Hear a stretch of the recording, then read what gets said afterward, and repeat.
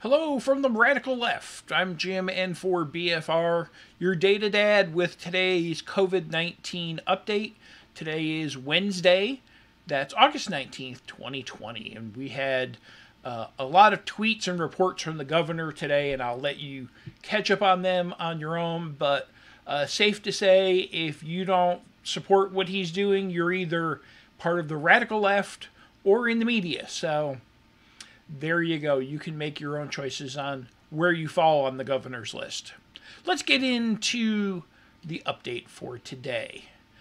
We had a very low testing day, only 15,000. That's, you got to go back a ways to find a day. I think July 4th was a lower testing day, and that's because it was a holiday. So that's really interesting. And, we've seen these lower days the last few days now. The question has been, is this a leading indicator because there's going to be fewer cases, or is this testing burnout or lower availability of testing? And it's probably a mix of all three.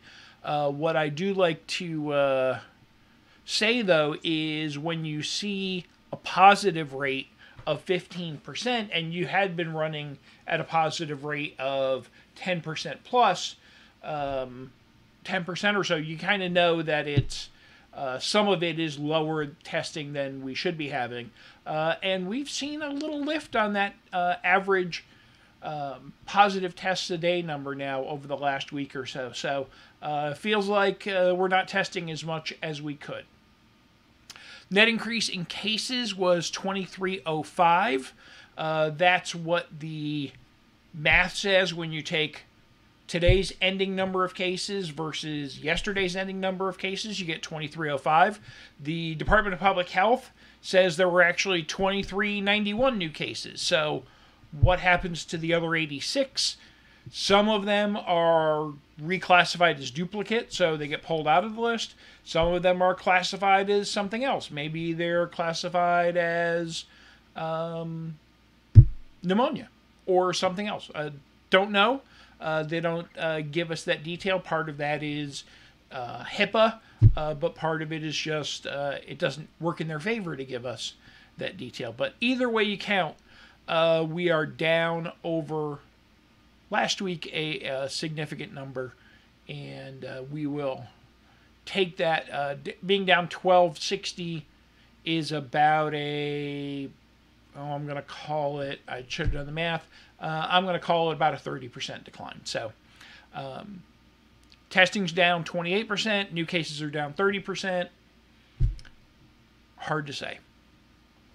Let's look at the fatality data now. 55 deaths from COVID-19 were reported today. Where does that stack? Well, it's still high for the run rate we were seeing even up to mid-July. It is lower than what we saw at the peak. It's 100 or it's half of what we saw last week, which was 105. So good news there, but bad news there. I saw and reacted to in a couple of places today somebody saying, yes, but it's going down. Well, my take on that was, it's still not as low as it was. It's not going down from the run rate we had. It's going down from a peak, and by the way, we never should have had that peak to begin with because we should have been doing more things preventively.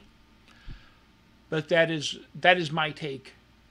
You are kind of welcome to post yours if you think differently. New hospitalization reports were kind of where they sit for a typical Wednesday. We are also seeing a third down from last week.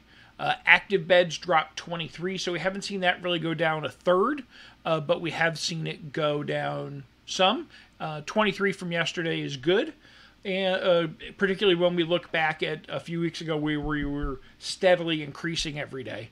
There's no CCU update available as of the time of this recording, so I won't be able to update you on that, but we always kind of bring you back to that the next day. Let's get into the school report. We had a big one from Lowndes County. 18 infected in Lowndes County with 92 quarantined. So that's the big number. And what they're doing is they're posting an update that has the run rate for 2 weeks. So appreciate the Redditor who posted that for us. That brings us to 25 cases. Langston Middle School is had 25 students quarantined. Maddie Lively and Bullock had 2 students and 4 teachers, or 4 staff quarantined. And then this was interesting. In the article about Gordon Central High, they are closing until September because of 5 infected, but a high number. They didn't list the number. They just said a high number of people were impacted because of the number of infections. So net of the article was they couldn't get enough teachers in there kind of to keep classes going the way they wanted to, so they will go to remote learning. So only 4 incidents there, but a lot of new color on things happening as we go along. All right, it's Wednesday, which means Wednesday we look at weekly data and we look at the total pandemic view. So here's the cases and tests and new hospitalizations view. We do see the positive test rate. It shows up a little bit better on here than on the other chart. We see that positive test rate starting to creep back up. You know, the goal is to get that down below 10, and I'll show you where we stand on that in a few minutes, but we're going the wrong way. Case reports, you see the big mountain that we climbed, and we're still near the summit of it. And then hospitalizations, roughly the same thing there. The other weekly update page, let me get that turned off. There we go. So you're seeing the curve on hospital beds in use. There are, I think I saw the number today, 15,000 hospital beds available in Georgia. So it's not unfair to say we have a lot of hospital capacity in general available. However, still thinking about the 3,000 people in hospital when we were at the peak and what we were hearing from nursing staffs and those kind of things, I'd be very interested to see how much more than that 3,000 we could handle.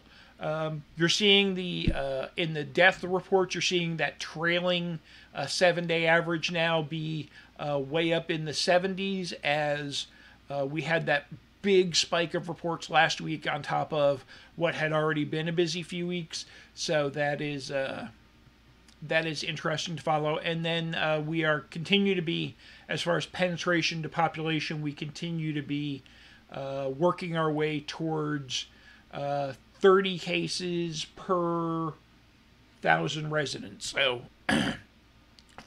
we'll be at 300 pretty soon. The other thing to mention on deaths, when you look at where we are today and the fact that we're still averaging 60 a day, it'll probably be, I did the math today, if we have a big Friday like we have seen the last few weeks, it may be Friday.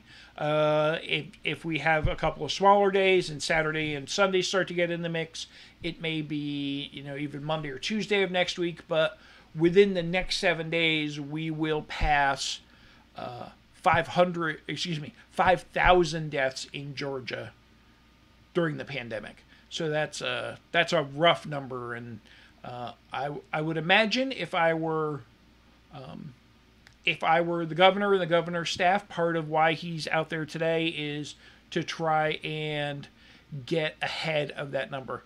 Before I switch to the last data point here, I got a show. I got a visitor. This is my cat, Lucy. Say hi, Lucy. Hi. Okay, she's going to run away now.